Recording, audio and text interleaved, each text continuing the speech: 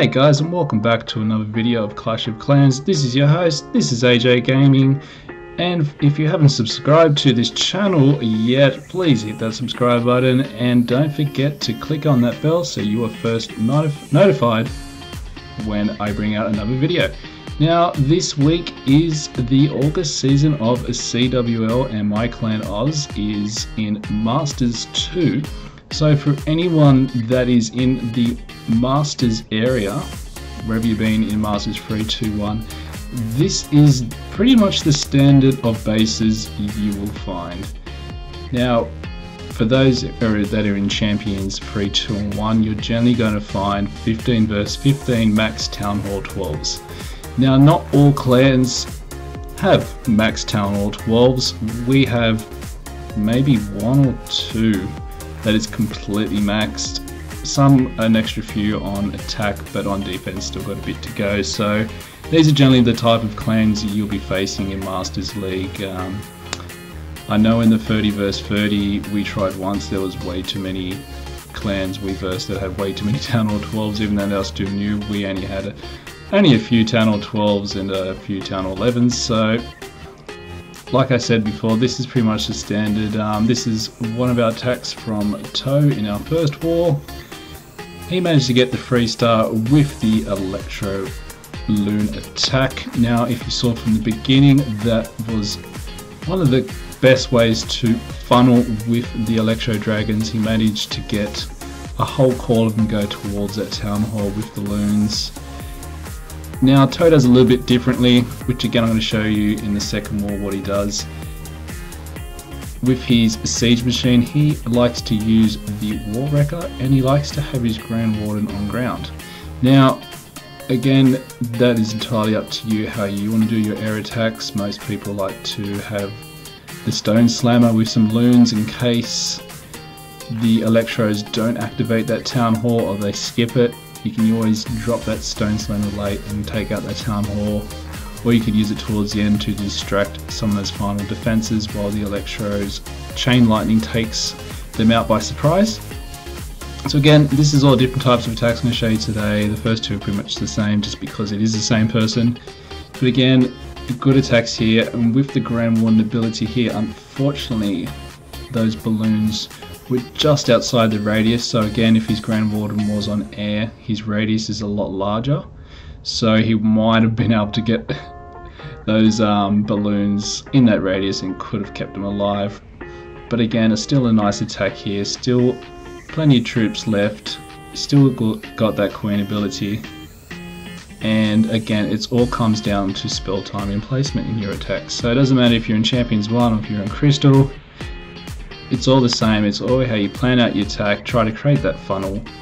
Once you get that funnel, then it comes down to spell time and placement. And if you've experienced this, like pretty much everyone does, every time you seem to hit one of your hero's abilities, there's a giant bomb, there's bombs, and it kills down all your archers or your barbarians. It's super frustrating, but it seems to happen literally all the time. So again here, this base wasn't very strong. The defenses were, but the walls weren't. So like I said, if you're new to Masters, this is the similar type of bases you're going to be going up against. They're not going to be all maxed out, so it is good to practice with. And if you do have clanmates who are maxed, just keep hitting them friendly challenges, try to hit them up on their war bases so you kind of get that practice, and then when it comes to going up against these bases here, it might be a little bit easy for you. And again, this is another standard type of base. The walls are very low. I think they made me Town Hall, the start of Town Hall 9 walls. So again, it is very crucial to get your walls up, because I think you might see in this attack, if he actually had Town Hall 12 or even Town Hall 11 walls, this attack would not have been a 3-star. But again, this was a pretty decent attack from Isaac. Coming in with the Queen charge, he has some Peckers, Bowlers and Witches, pretty much a good combination. And because of these single Infernos, what you generally like to use with this type of attack is the Bat spell. Just because the bats are so quick, and because it's a single Inferno, the single Inferno can only attack one bat at a time. So a lot of people like to use bats on single infernos, which is probably why you generally will see a lot more infernos on the multi-target, just because of that range with the multi. They literally just melt the bats like butter, and there's really no point of using the bat spell. But again, pretty nice attack here. The Queen didn't go towards the Town Hall, which I think he would have liked to at the start, but as you can see, managed to draw the clan castle out. Great use of the Grand Warden's Eternal's Home there. Managed to salvage all those troops in the core. And he's still got an Ice Golem, which of course the healers had to find it and target it. Just like the normal golems, healers seem to love them so much that they seem to ignore every other troop and just continue with them.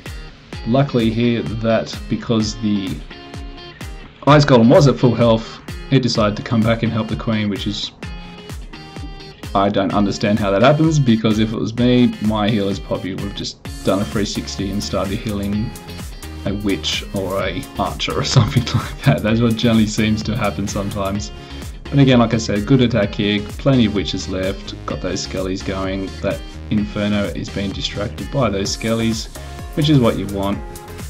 Still got the Grand Warden and Queen full health, even though the abilities have been used. That is pretty good at this stage of a war attack.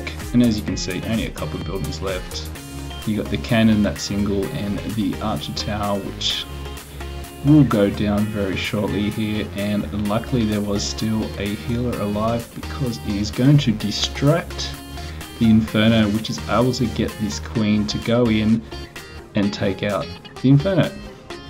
So again guys, this is what I'm saying when it comes to Town Hall 12, and if you've seen my upgrade guide video, try to get your walls up close to max before going to the next Town Hall, and don't work on them too late. Like these walls here are probably a good 3 Town Halls earlier, so again, that would have stopped a 3-star there. So like I said, walls are very crucial. And again, this one here is another rushed base here. The expos are still pretty low. I think they're level 4 for 3 of them, and one of them might be level 3 or 2. So again, very low on some of the defenses, but they've got their equal max. So again, like I said, when it comes to upgrading or war attacks, make sure you do at least your defenses are max and your walls are close, because when you get up to these attacks, it just makes that a little bit easier for people who have close to max attack to 3-star your base. So this is pretty much what we've come up against in the first 4 walls so far in the August CWL. We have won 3 of our 4 walls. We lost our last one on percentage, so we actually tied with the other clan, but unfortunately their percentage was a little bit higher than ours, so they got us on percentage, which sucks because they get the 10 extra bonus stars. They should probably do 5 each for a tie. I think that'd be a little bit fairer, but again, that's what the rules are, and we have to put up with them for now. And again, this attack a minute ago, Brandon puts in a really nice bowlers and witches. Again, that's one of his specialty attacks. It is pretty strong, bowlers and witches at Town Hall 12. Mix in there again with witches, and you just get a pretty good combination of witches just overpowering bases. This one here does again come to close to the end of, I think, just the Queen left up against this time a multi-inferno. So if this was a single inferno, it probably would have stopped the 3-star.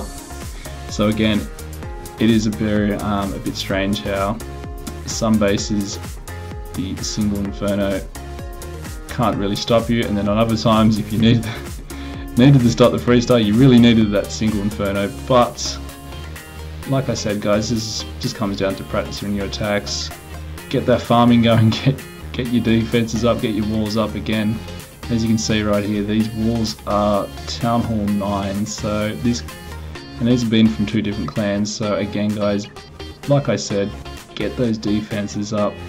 That is going to do for today. I hope you guys enjoyed some of these attacks, and as always, happy clashing.